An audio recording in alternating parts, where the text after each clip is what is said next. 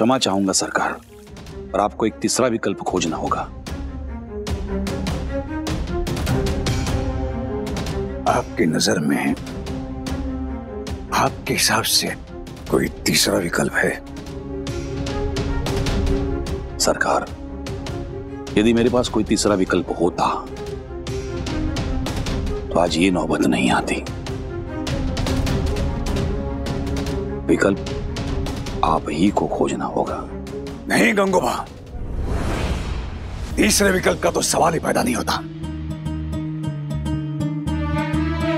इस राजगद्दी पर हमारे लिए दूसरा विकल्प भी ना था, ना है। वो ना विकल्प है, ना दावेदार है, वो हकदार है, और वो है सिर्फ अहिल्या।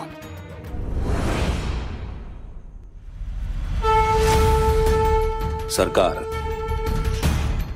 इस बात पर मैं आपको आगाह करना चाहता हूं कि आपका छोटी रानी साहब को उनके पद पर पुनः प्रतिष्ठित करना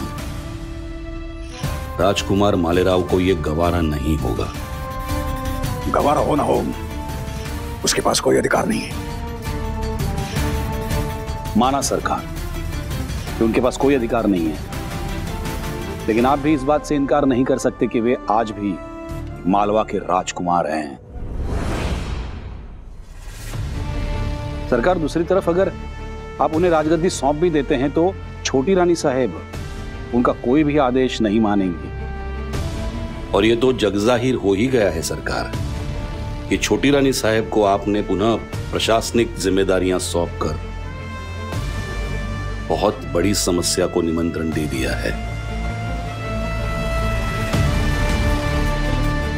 निमंत्रण तो दे दिया समस्या को, अहिल्या को राजगद्दी से हटाकर। बस हो गया गंगोबा, अब तक जो हुआ हम उसे भुला देंगे। अब जब हम यहां ना हो तो राज दरबार के सारे कामकाज अहिल्या ही संभालेगी। अहिल्या के पास ही अधिकार होंगे और अहिल्या ही फिर से गद्दी पर बैठेगी।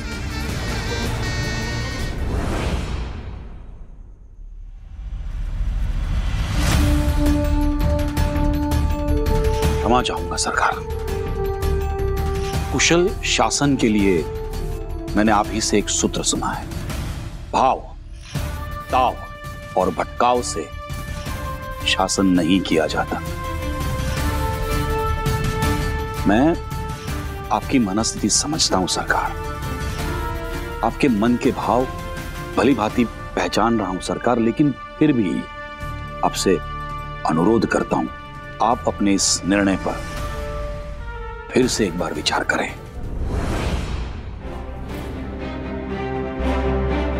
गंगोबा, हमारे कहने को, हमारी बात के अर्थ को समझना आवश्यक है। हमारा यह कहना हुआ करता था कि तर्क को ताक पे रखकर, तर्क को अनदेखा करके केवल भावना से शासन प्रशासन ना चलाया जाए। लेकिन इस मामले में हमने बहुत तर्क देखे, बहुत उदाहरण समझ में आए, और इसीलिए यह हमारा निर्णय है और यह निर्णय हमारा कायम है। उम्मीद करते हैं कि इस निर्णय को मानकर आप आगे बढ़ेंगे।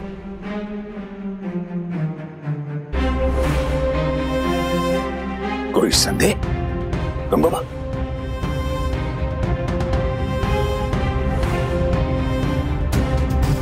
नहीं सरकार, आपका आदेश सराख उमर। अब जा सकते हैं।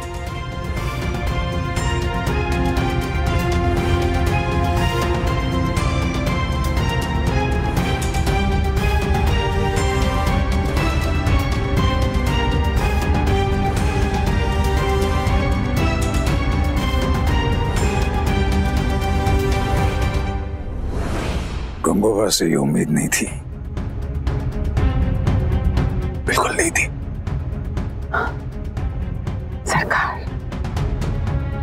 निराश मत होइए, आपने जो आदेश दिया है वही होगा सरकार।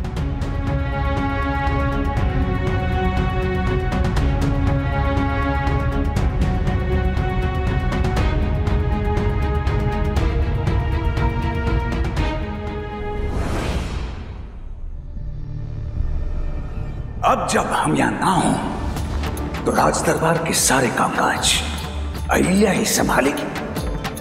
अहिल्या के पास ही अधिकार होंगे और अहिल्या ही फिर से गद्दी पर बैठेगी। यह हमारा निर्णय है और यह निर्णय हमारा कायम है।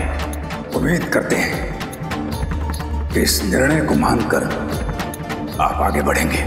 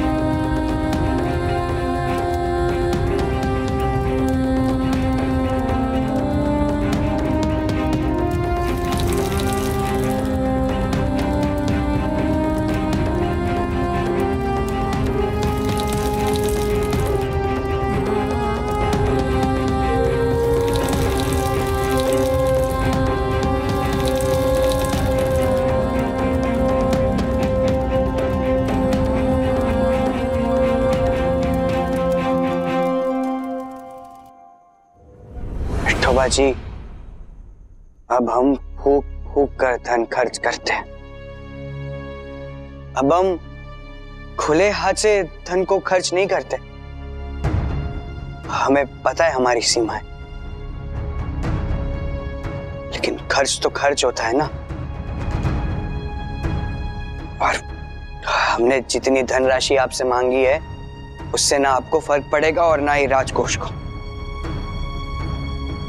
निजी ऋण समझ कर दे दीजिए, हम जल्द से जल्द आपको वापस लौटा देंगे।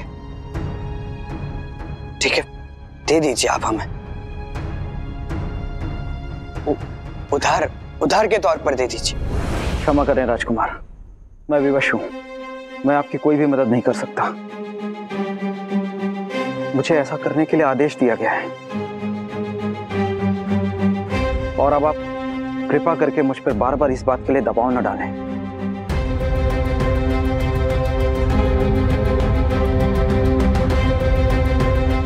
ये कैसा व्यवहार कर रहे हैं आप हमारे साथ? तेवर दिखा रहे हैं आप हमें? हाँ? नहीं राजकुमार जी, आप हमें गलत समझ रहे हैं। हमें तो जो आदेश दिया गया। आदेश तो हम भी दे सकते हैं तुम्हें। भाई साहब ने हमसे हमारे सारे अधिकार छीन लिए, इसका मतलब ये तो नहीं हुआ ना कि हम बेकार हो गए। हाँ, हम अब भी राजकुमार हैं, हम अब भी तुम्हें आदेश दे सकते हैं। और हाँ, आपको क्या लगता है कि हमें जीवन भर के लिए दरबार से बाहर निकाला गया है? नहीं, जल्द वापस आए। और हाँ, एक और बात, तलवार की धार चाहे कितनी भी तेज हो, वो मैन का कुछ नहीं बिगाड़ सकती, समझे? और ये तो केवल कुछ समय की बात है। हम जब वापस लौटेंगे सारे अधिकार के साथ, सारी शक्तियों के साथ, तब मुश्किलें तुम्हारे लिए बढ़ जाएगी। ये याद रखना, ये राजकोष किसी की निजी जागीर नहीं है, समझे? सही कहा।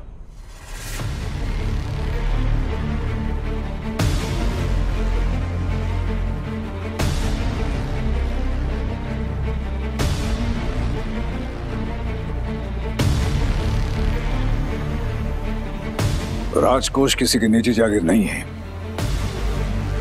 पर ये वो कह रहा है। कुछ भी नहीं दादा साहब, वो हमारा वेतन बकाया था, तो बस उसी के लिए बात कर रहे थे इनसे कि नहीं सरकार, राजकुमार जी मुझसे अतिरिक्त धनराशि की मांग कर रहे हैं।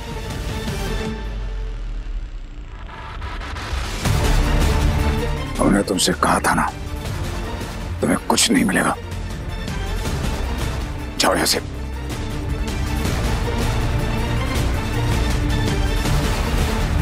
उन्हें क्या देख रहे हो? जाओ।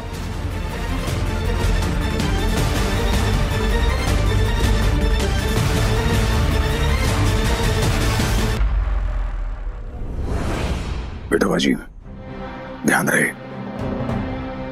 आइंदा मालेराव आप पर किसी भी प्रकार का दबाव डाले, आप सीधे आकर हमें बताइएगा। वैसे बेटा जी, हमें बताइए कि राजकोष की स्थिति क्या है? वो क्या है, खंडेराव का श्राद्ध आ रहा है। हम चाहते हैं कि छोटे पैमाने में ही सही उसका ये श्राद्ध एक यादगार बने। क्षमा करें सरकार, राजकोष की स्थिति तो बहुत अच्छी नहीं है। राजकुमार मालेराव के बेहिसाब धन खर्च करने के कारण राजकोष में धन की कमी है।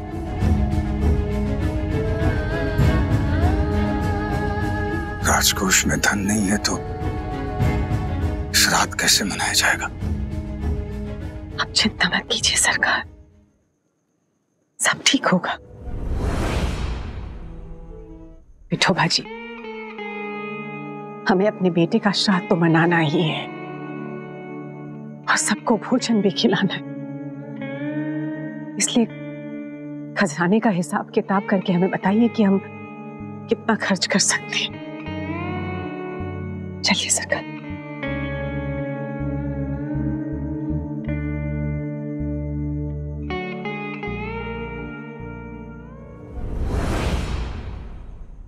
रानी साहब,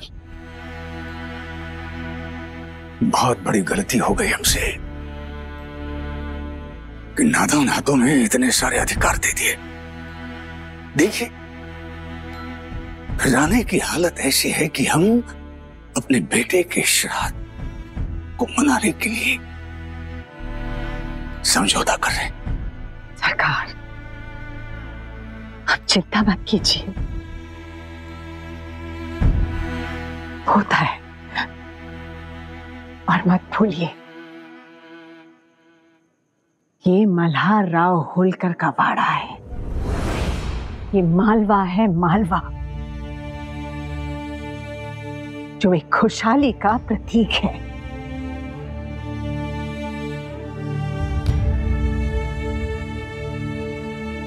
सरकार, आप चिंता मत कीजिए, ऐसा होता है और आप देखिएगा, ये बुरा समय भी निकल जाएगा, हमें पूरा विश्वास है।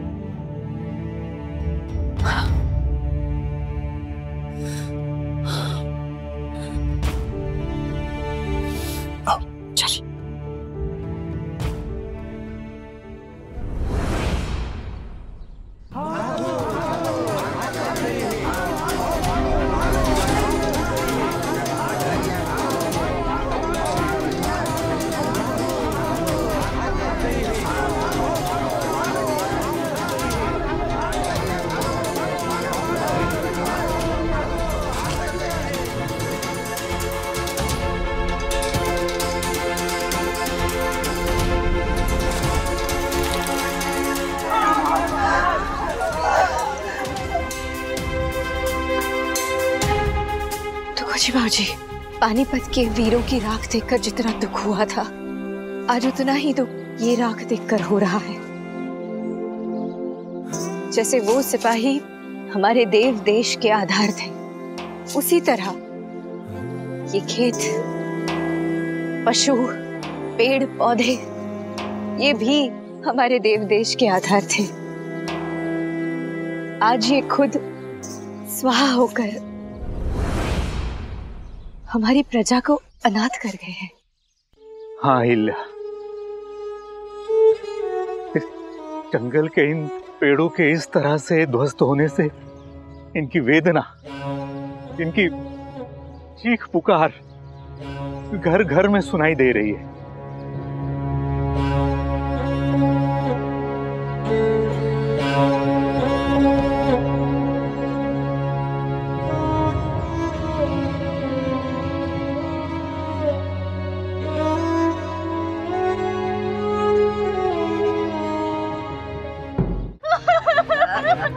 धीरज रखिए आप लोग, ऐसे रोने से परेशान होने से सब विपदा टल नहीं जाएगी। आप लोगों को धीरज रखना होगा। आप लोग क्यों नहीं समझ रहे हैं?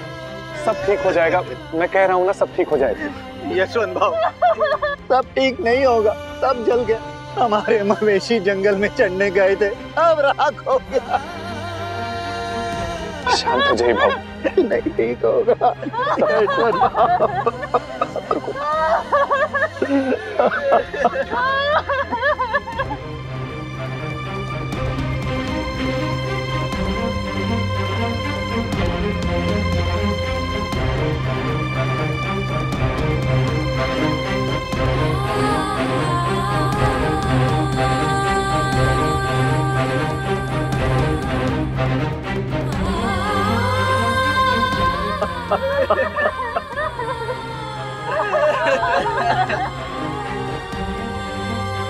भरोसा रखिए, सब ठीक हो जाएगा। कैसे धीरज रखे बाबू? वो खेत, वो जानवर ही हमारी रोजी रोटी का सहारा थे, वही हमारे जीने का आधार थे।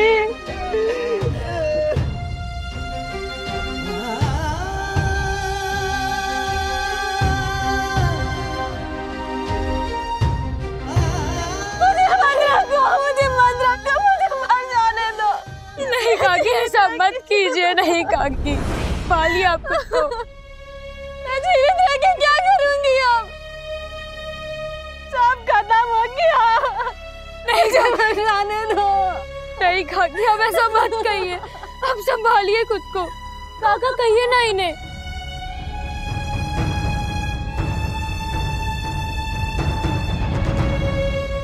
आग ने हमारे खेत जला दी, सब कुछ बर्बाद हो गया बिटिया, सब कुछ बर्बाद हो गया।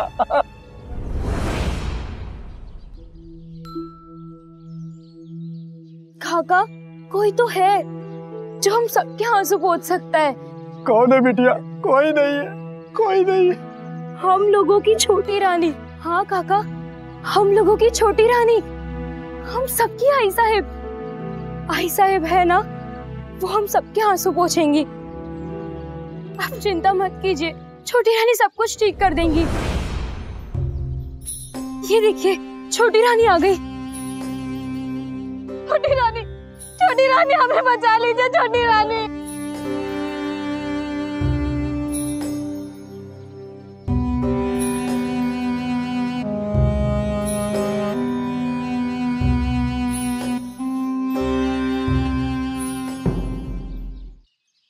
आई साहब हमें बचा लीजिए। आई साहब, हमें इस विपदा से बाहर निकालिए। आई साहब, छुटकारा दिलाइए ना। आई साहब,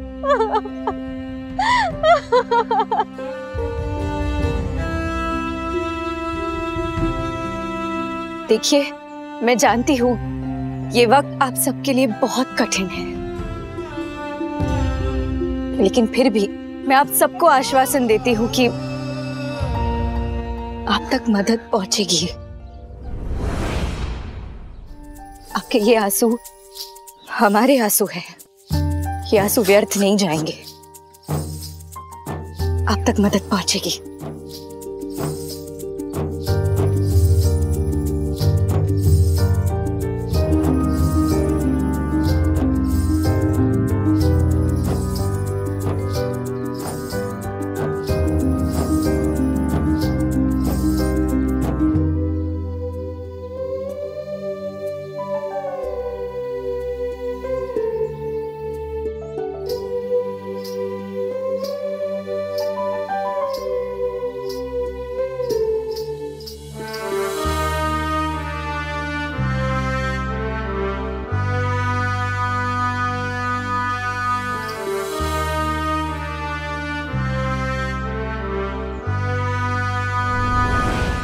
अहिल्या, अहिल्या मेरी बात सुनो Ahilya.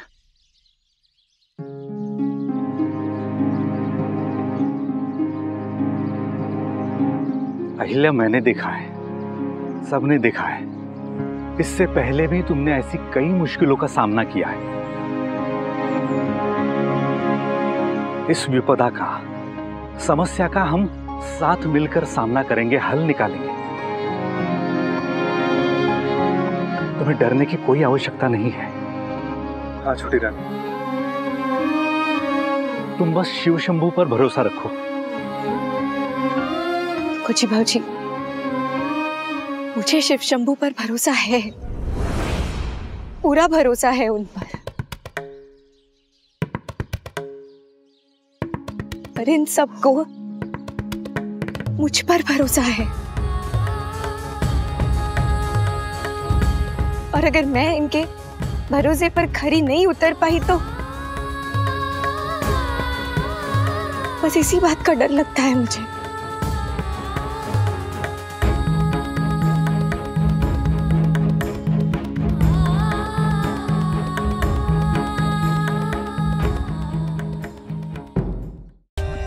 For more updates, subscribe to our channel, click the show links and enjoy watching the videos.